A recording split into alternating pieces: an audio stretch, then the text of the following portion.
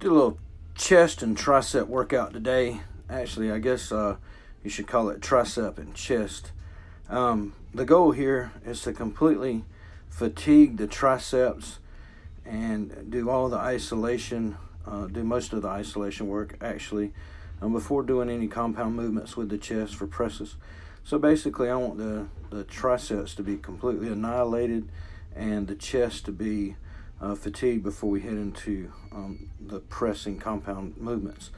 I started with some overhead tricep extensions, and then I go right into a rope press down. You can't really tell it the way the video's edited, but I try not to stop on those, so I go right from the overhead and turn right around into the press down using the same weight. Today I try to keep everything around the 12 to 15 rep range. Again, I'm not really focusing on sets and weight and rep schemes or anything, just trying to share some variations of different movements and things that I do.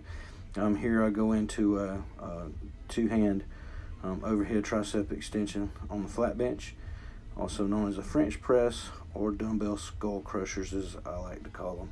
That just sounds more bad, but anyways, so I go from the two-hand overhead to you'll see I switch into a single hand over the chest extension. Joey Lawless taught me these years ago, and I really enjoy adding those into my tricep. I don't do a lot of kickbacks anymore, just with my shoulders and everything. I do utilize kickbacks some, but I like these much better. They are a hard movement to teach someone as far as the stabilization of the shoulder and everything, but once you find your alignment and your groove, you can really isolate the triceps on these.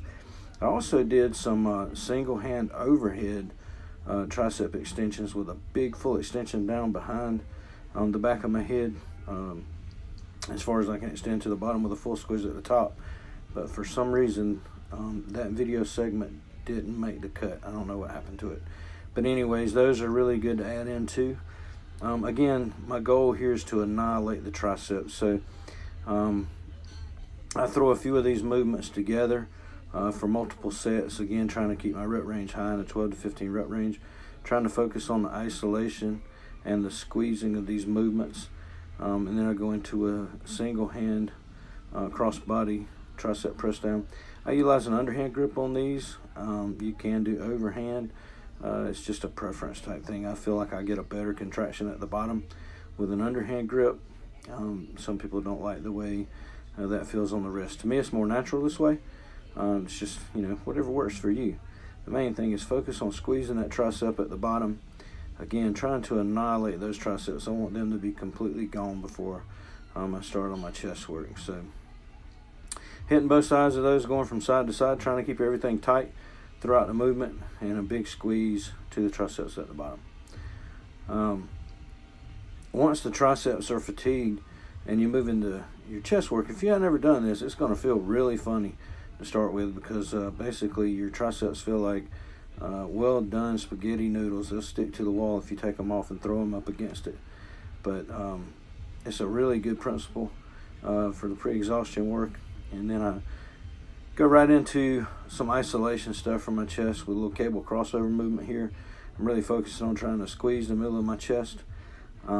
Robbie Wilson told me back in the late 80s, when you're doing this type of movement, if you focus on holding a pencil between your pecs, like running with the point pointing down towards your navel, and the eraser pointing towards your chin, holding that pencil between your pecs long ways and squeezing that the whole time, and don't let that pencil hit the floor, you really get that peak contraction in the middle there.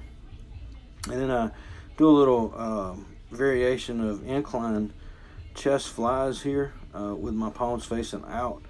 What I try to do is imagine I'm wrapping some kind of string around a barrel that's laying on my chest. I try to maintain a 90-degree bend with my elbows, focusing again on squeezing from the outer pecs into the middle of my chest and the pectoral tie-ins, and creating a big squeeze at the top there.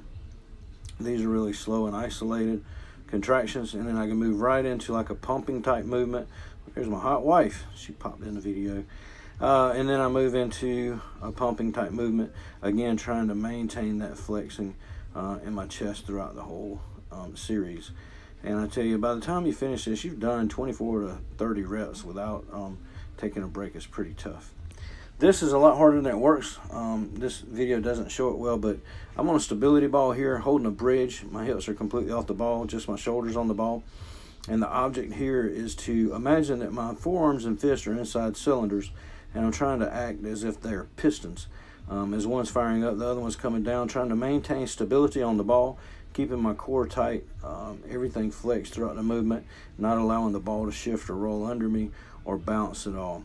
And I try to get 12 to 15 reps with each arm through this, and I go right into a double press with a little bit more of a pumping type movement, but again, not allowing the ball to bounce. So I'm trying to maintain that stability without allowing any bouncing from my body through the ball to give any assistance to the movement. So focusing on the isolation and the squeezing, keeping the chest, abs, core, everything tight throughout the movement.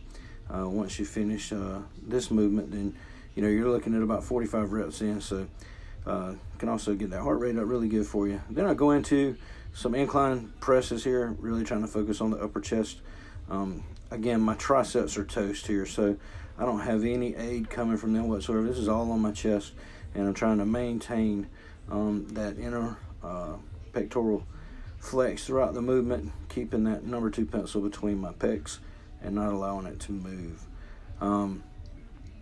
So then I go to a standing chest pushes on a functional trainer. Again, trying to maintain the same stability as I was doing on the ball in a vertical position here, keeping those abs tight, trying to push from more of my serratus muscles, which are located beneath, kind of like under your armpit and under your chest there.